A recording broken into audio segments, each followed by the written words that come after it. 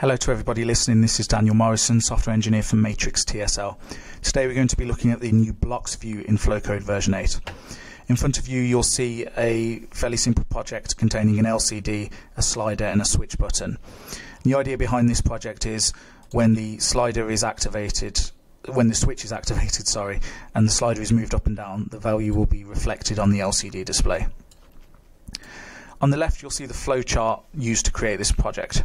So it's a fairly simple flowchart containing a wide selection of typical Flowcode icons. So we have loop icons, decision icons, macro calls, calculation icons and delay icons.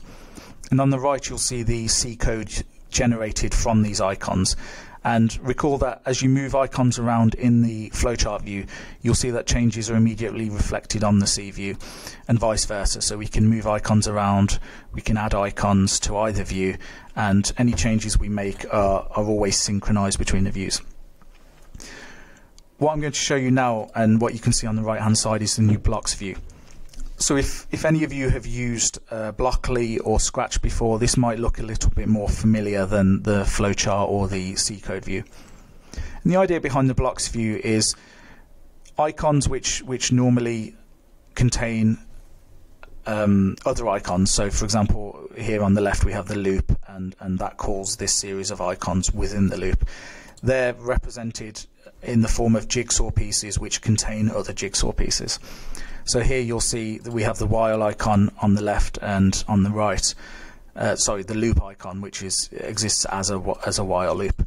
And we'll see that we have these icons here inside the loop, which very clearly and concisely convey that this while loop contains the functionality of these icons.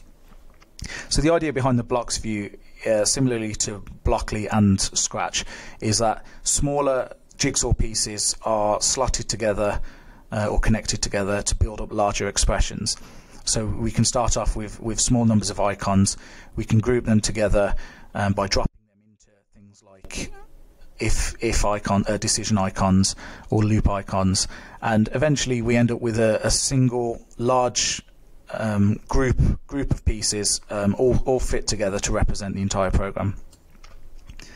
Now, we all think of programming in different ways. So some people prefer programming in a very typical text-based paradigm. So here we have a very imperative C-driven program. Imperative-driven C program, where we have statements and we have to follow the syntax of C.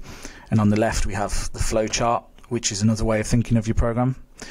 And some people think of programs in terms of using building blocks which fit together to build up larger expressions.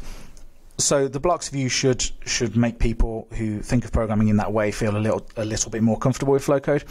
But to existing users and people who prefer the other paradigms, it offers that level of choice, which now allows you to view your program in 3 different ways.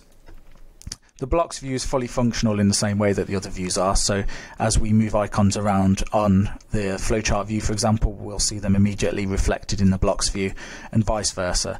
We can delete icons, we can copy and paste icons, and it's important to note that all 3 views, that is the flow view, the blocks view and the C view, they're always synchronized. If you're perhaps presenting a program to other people or submitting work for a project or to your boss, it's quite nice to be able to show a program in different ways depending on who you're targeting with your presentation. So it allows you to convey the information in perhaps, depending on your preference, a more visually striking way. It allows you to teach in a new way, and it allows you to just get that level of variety when making your projects.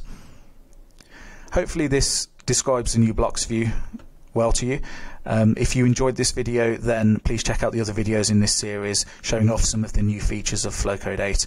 There's a video showing off the new pseudocode view, which offers a 4th view and offers even more variety in version 8.